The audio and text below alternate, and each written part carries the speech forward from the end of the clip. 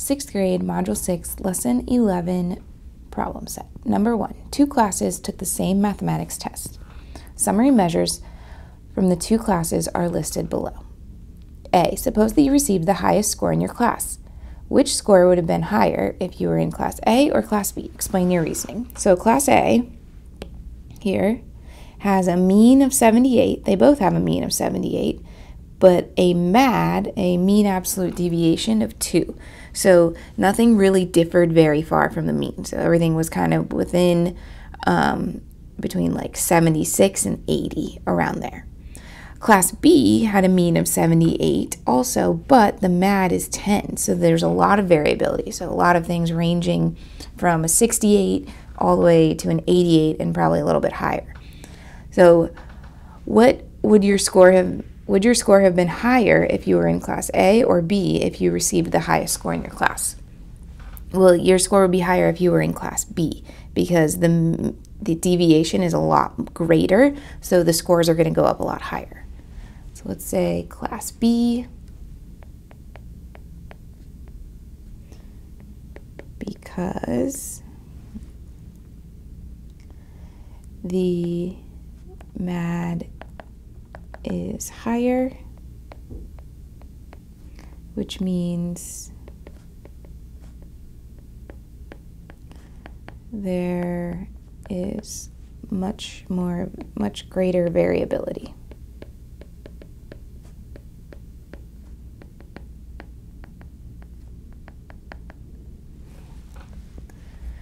B, suppose that your score was below the mean score. In which class would you prefer to have been?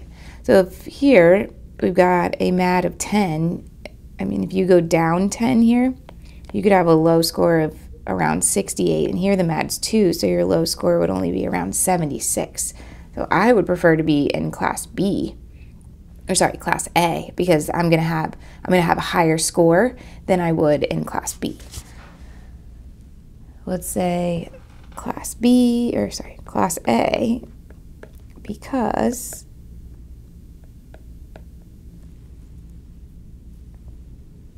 the variability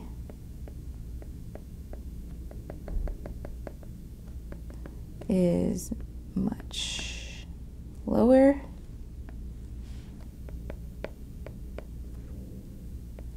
So my score would have been higher than in Class B. So basically, the less variability, that's going to give me a better score if we're talking lower. Number 2, 8 of each of 2 varieties of tomato plants, Love 'em and Wonderful, are grown under the same conditions. The number of tomatoes produced from each plant of each variety are shown below. So we have Love 'em and Wonderful, and it is the different varieties, the number of tomatoes produced. So these are the number of tomatoes produced from each plant. There are 8 plants of each variety. Draw dot plots to help you decide which variety is more productive. Okay, so we have Love 'em, Wonderful. So Love 'em ranges from 27, I think, is the lowest, to 31 being the highest. And Wonderful, I see all the way down to 20 and up to 51. So let's go from like 20 to 55, and I'm going to count by tens.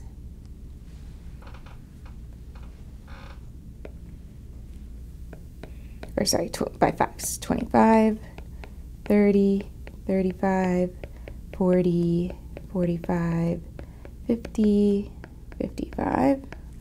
Let's make that one Love 'em.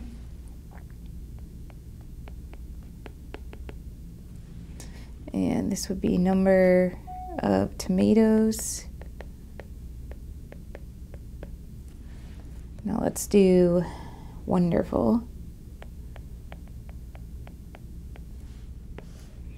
So we started at 20, 25, 30, 35, 40, 45, 50, 55, number of tomatoes.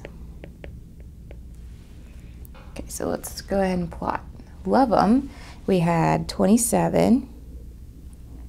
We had a 29. We have another 27.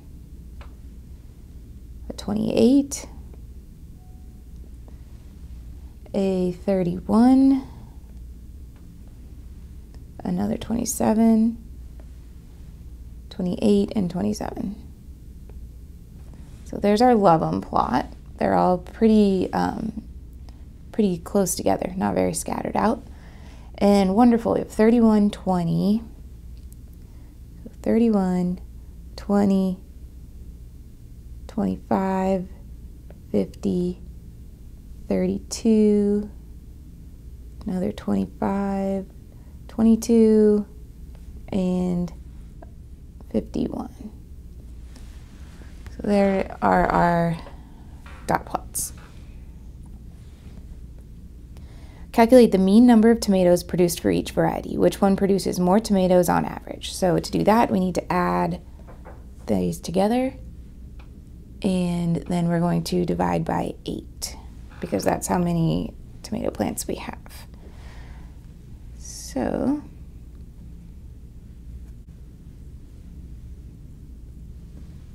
let's start with love 'em. We have 27 plus 29 plus 27 plus 28 plus 31 plus 27 plus 28 plus 27. So we got 224 divided by 8.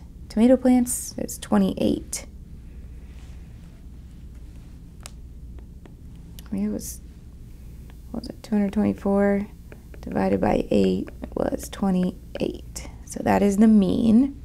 Let's do the mean for wonderful. Add them all together, divide by 8. 31 plus 20 plus 25 plus 50 plus 32 plus 25 plus 22 plus 51 is 256. Divided by 8 is 32. So the mean here is 32. So 256 divided by 8 equals 32. And you can write that out. It says calculate the mean number. Which one produces more tomatoes on average? So let's say love 'em was 28, wonderful is 32, so wonderful produces more on average.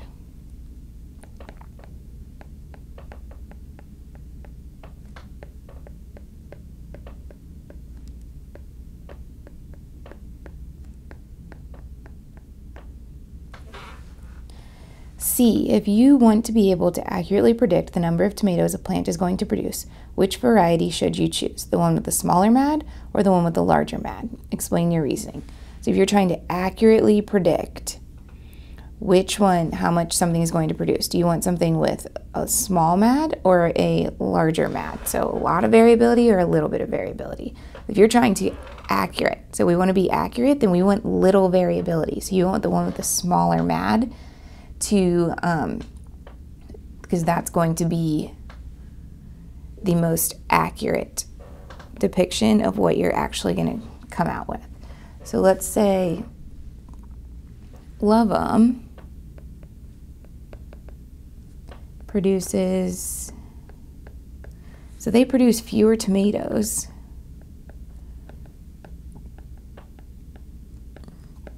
on average, 28, right? But they are far more consistent.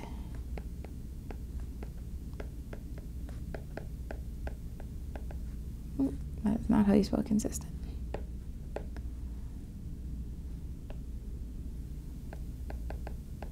It's the wrong color. It's okay. Far more consistent. So they have a lower mad, which we can see from our chart here. right? There's not much variability here at all. We're going between like 26 and 31. Here, we're stretching all the way from 20 to 51. So if you get one of those tomato plants, you don't know if you're going to be producing 20 or 50. It's kind of a luck of the draw there. Whereas this one, it's much more accurate. You kind of know what you're going to get when you purchase it. That's why I would choose that one, just because I know what you're going to get. So let's say, based on the data,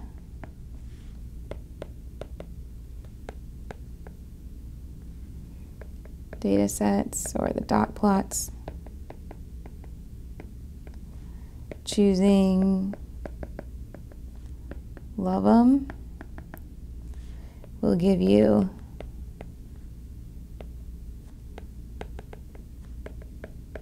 numbers in the high 20s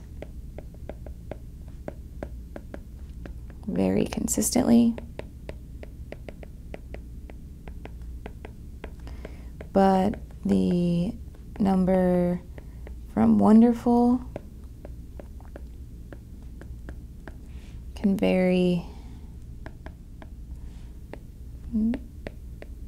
greatly from the low 20s to 50. So if you want accurate, you got to go with Love 'em.